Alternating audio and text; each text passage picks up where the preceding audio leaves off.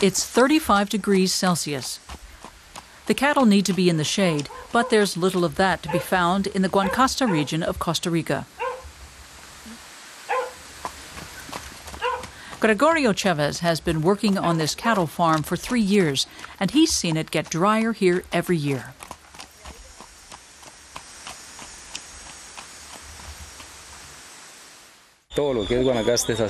Everything in the region has dried out. That's why we have to buy straw for our livestock as extra animal feed. As you can see, the fields here are totally parched and grazed down to the roots. Across the region, large areas of land were cleared and tropical forests disappeared to create grazing land for cattle. The Monte Alto Nature Reserve is just 200 kilometers away. The park rangers are gradually reforesting the land here. Their efforts are supported by the government and ordinary citizens. The steep hillsides are being replanted with native species. The German Nature Conservancy organization, Tropica Verde, is also supporting the project. Miguel Mendez and his colleague are pleased with the progress they've made. It's an urgent task because the effects of global climate change are very evident here. In the past few years, we've seen an enormous change in the temperatures and the amount of rainfall. That's why we've been planting trees, especially at the higher elevations. They provide a natural screen and protect the ground against the sun's rays. The reforestation project is vitally important for the people of Ojancha. Over the past years, they've had to make do with less and less water. The deforestation of past decades depleted groundwater levels. Then the local residents joined together in a citizens' initiative and bought land in order to reforest it. Many local residents contributed whatever they could to help bring the forest back to life. It was a dire situation. We even had to bring in drinking water from other areas to supply the residents. The homes of Ojancha. The water shortage forced the school, hospital, and other public institutions to close. Planting a variety of native species has helped the tropical forest begin to regenerate. And the water is returning as well, because the trees and vegetation help prevent erosion. The ecological balance here is beginning to recover.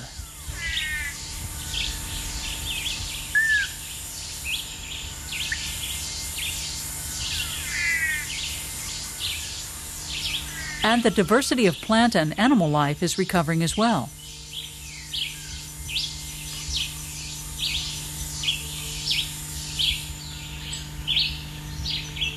The next generation is also learning how vitally important the forests are. School children visit the nature reserve. Miguel Mendez and his co-workers teach them about the complex ecosystem here. It's a chance to learn about nature and environmental preservation firsthand. These children will influence the future of the forests. They get a close look at the howler apes that returned to the area once the trees began to flourish.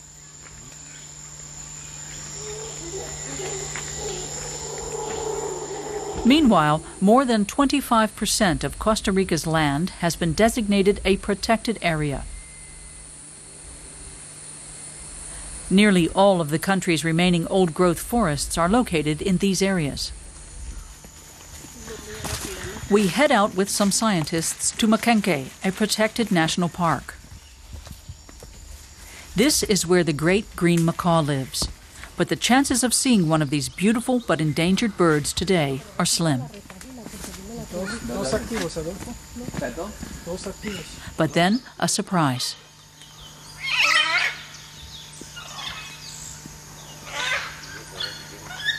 Each breeding pair needs around 500 hectares of lowland rainforest. Researchers from Costa Rica's Tropical Research Institute and their German colleagues hope to expand the national park. That will give the rare bird species a better chance of survival.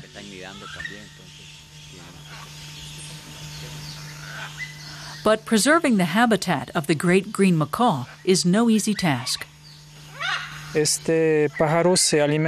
bird feeds on the seeds of a tree that fetches a high price, up to $4,000 per tree trunk. So the demand for forest resources is high, as is the demand for land, especially because of pineapple farming right now.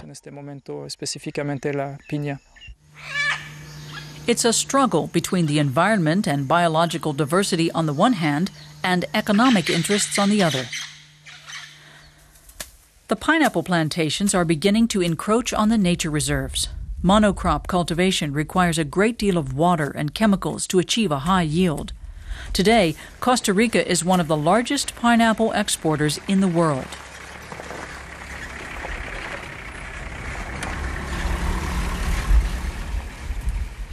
But the planting methods used in Monte Alto are proof that other options exist.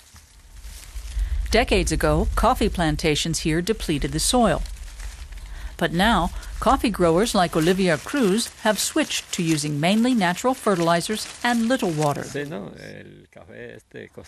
The residents of Monte Alto would like to expand the nature reserve, but land is now too expensive. In 1992, the first year of the project, 1 hectare cost about $1,000. Meanwhile, the price of land has rocketed, particularly because foreigners are buying it up. In some areas, land is selling for $20,000 a hectare. Local residents can't afford to acquire more land. Still, they know that their way of life completely depends on the regeneration of the ecosystem.